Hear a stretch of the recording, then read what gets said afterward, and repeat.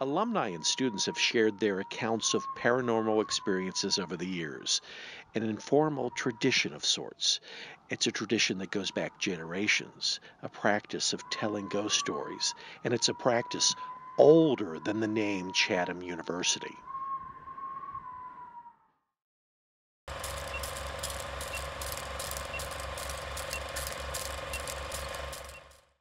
Chatham University was founded in 1869, and at the time it was founded, it was called the Pennsylvania Female College. That name lasted until about the 1890s when it was changed to the Pennsylvania College for Women, and then in 2007, we received university status and became Chatham University. The first school building was Berry Hall. The building was purchased from George Berry, who was a trustee, one of the earliest trustees of the school. At the time of its purchase, the home was considered the largest residence in the county. The college added Berry Hall to the original campus as part of an expansion project. The building served as a home for dorms, libraries, and even science labs. But in the middle of the 20th century, administrators ordered the demolition of the structure. They declared it too old, too outdated, too difficult to maintain. It was also the perfect setting for one of the first ghost stories on campus. We have in some of the early student handbooks, these little books that were given out to incoming students to teach them about student government and rules of campus, what time curfew is, and that sort of thing. And starting in the late 40s, those student handbooks included a few ghost stories. This 1948 to 49, this is the first where there's a ghost story included in the handbook. And this is talking about the ghost story associated with Berry Hall. The first record of this ghost story actually was in the student newspaper in 1926. And they tell the story of the ghost of Berry Hall. But the story is that there was a babysitter holding a young child in the tower, and there was a thunderstorm, and she stood up and screamed and dropped the baby, and it rolled down the steps and died. The ghost of Berry Hall may be one of the original folklore tales at Chatham, but there are other narratives of the supernatural. I did research one day because I had heard rumors that Chatham was haunted, and I had seen it was like the most haunted universities in Pennsylvania, and Chatham was like number 10. So I did my own research, and I found not a whole lot, but I found some stories that could be true, could not be true. I don't know. The Woman in Blue, also known as the Blue Lady, is one of Chatham's best-known ghost stories. She reportedly wanders Woodland Hall, where she's said to haunt undergrads. They say she will stand over you while you sleep at night. Well, in Woodland, for sure, we have the Blue Lady, and she basically will hover over you and wake you up. The Blue Lady in Woodland Hall.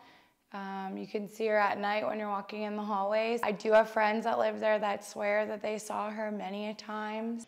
One of the websites I looked at, there was a story about a girl that lived in Woodland, and the lady in the blue dress grabbed her foot in the middle of the night or something and tried to drag her off her bed.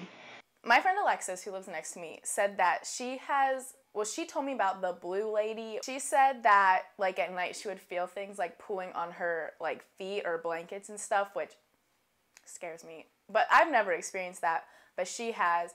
The story of the woman in blue hovering over you in bed is just one of the many tales roaming this campus. I experience the little boy a lot in my room, specifically. I'll be either asleep or going to sleep, or he'll wake me up. So I experience him a lot. For me, I get, I'll know when he's here, I'll feel his presence, or the other night he opened up my closet door just to tell me he was here. And then when I was sleeping And I like kind of woke up and I just felt something like grab my ankle. Living in Ficus has at least 2 ghosts that I know of. One is a maid who you can hear walking up and down the stairs, and the other is a little boy.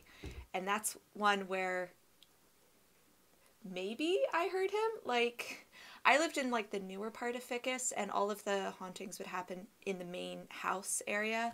But the 3rd floor to the 2nd floor, you can hear like a ball like bouncing down the stairs and like a child's laughter. And I knew girls who lived on that 3rd floor. I lived on the 1st floor, and my first year, a girl ran down the stairs, freaked out. It was like 10 o'clock at night, and she said that she heard this. I lived in Ficus my freshman year, so the first one I heard about was like a little boy living in Ficus. Basically, like he died in Ficus by chasing a ball out of a window. And then I was in the shower one night, it was like 2 in the morning because I was up studying, and it literally sounded like there was a ball bouncing like directly behind me, like not like a few feet away, like right behind me. Well, definitely the very first one, which I experienced myself, is the first thing that I was told whenever I was coming on campus for an interview was to wave to Mr. Mellon in the Mellon Center. And we were told, make sure you say hi or else it's, 5 years of bad luck.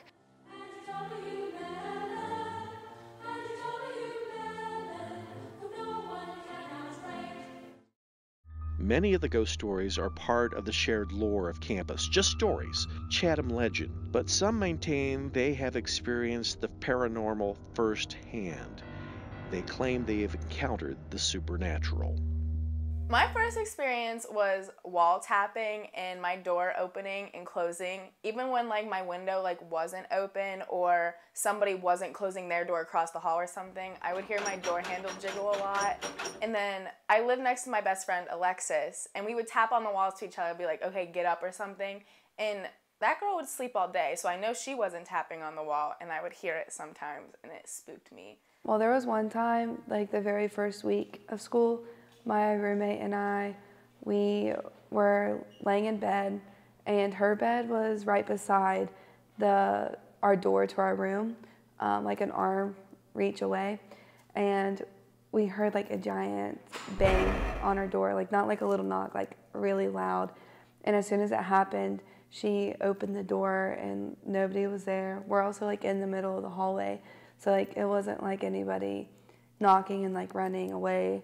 She was the RA. She was on the 3rd floor. It's kind of like a small room. I don't know if it has a window. It might have like one of those small windows. But she was in there hanging something up. I don't know if it was lights or something. And she said that she saw something out of like the corner of her eye of this like dark figure. She said it was a really tall figure. It had like this kind of violent feeling. Like she left the room. She was in tears, like upset, like it just happened. She called her boyfriend. She like refused to go back into the room until he came over. And like the next year she like did not sign up to live in the house. Like she was really freaked out. With all the stories and personal accounts shared decade after decade, some might claim Chatham is indeed haunted. But perhaps it's the act of sharing these narratives that keep the ghosts alive, and why they endure as a tradition at Chatham University.